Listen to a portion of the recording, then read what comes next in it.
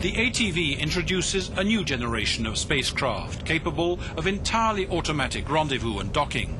First of all, we have to do the technical aspects of actually doing this rendezvousing completely without man in touch. But one of the most critical areas of design is that we have to make it really safe. There is no way that we can hit the space station too fast or too hard or have any danger at all to the astronauts. From its conception, the design of the ATV has relied on multiple systems and techniques to ensure a safe and successful mission. After raising its orbit to some 400 kilometers, the ATV will come in sight of the ISS, and from about 30 kilometers distance behind and 5 kilometers below, it will close in on its target.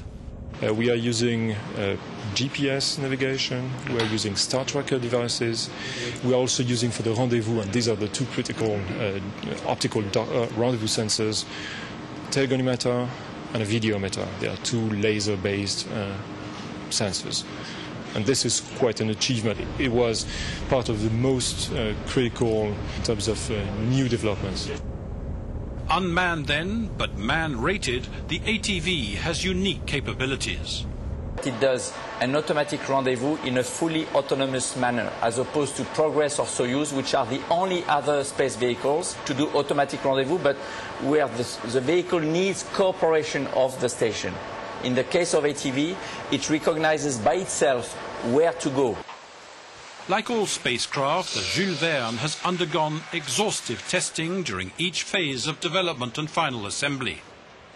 Its navigation systems have been qualified with countless software tests and fully representative simulations. The software is the most sophisticated ever developed in Europe.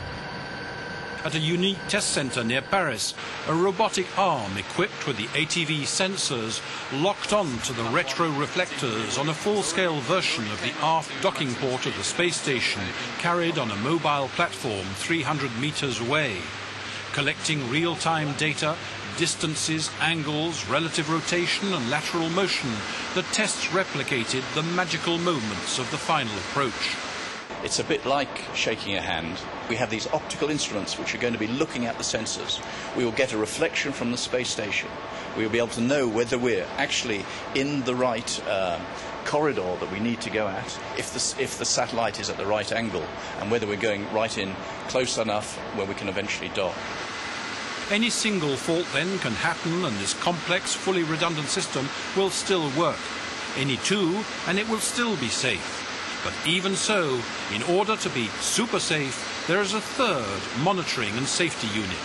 If we get into any sort of trouble and people feel it's dangerous, we can call on this independent system and we back away from the space station and are completely safe. After several approach and retreat demonstrations, the Jules Verne will move in towards the Russian Zvezda module with its well-proven docking port. Around, what you have is called the docking ring. It includes built-in connectors for data, power, fuel, and also the mechanical hooks to make firm attachment. In the middle, you have the intelligent head that detects contact, capture, and when it is retracted, forces the airtight connection. ATV ground, ATV flight. After its release by Ariane, the ATV's progress will be supervised by the dedicated control center in Toulouse, in constant contact with those in Houston and Moscow, and with the ISS astronauts eager to welcome their supply ship, but on their guard with an abort command button. They will have trained for a few days beforehand on an onboard simulator, where there is a lot of malfunction. So when ATV approaches, their mindset is there may be this malfunction or this one, and they are spring-loaded to jump on any anomaly. They must ensure ATV either touches at the right place at the right speed or doesn't touch at all. Europe's new generation space transport vehicle, with its unprecedented cargo and reboost capabilities, will service the space station for many years and could become a unique asset after the shuttle retirement in 2010. Its advanced technologies will no doubt have other uses, for robots to recover old satellites and space debris, to return planetary samples back to Earth, for the remote construction of large space structures, and notably for interplanetary journeys.